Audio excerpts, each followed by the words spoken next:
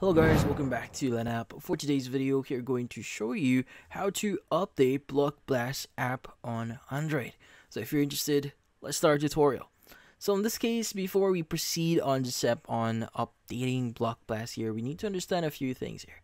So if you're not aware yet, Google Play Store actually automates itself to update the apps that you're frequently using. So if you're frequently using Block Blast here, most likely Block Blast is already up to date. But if you still want to check this one or still try manually updating it, what you need to do is you need to look for Google Play Store, since that's where we actually installed the Block Blast app. So let's open up Google Play Store here. You want to go to the search icon at the bottom of your screen and just type in Block Blast.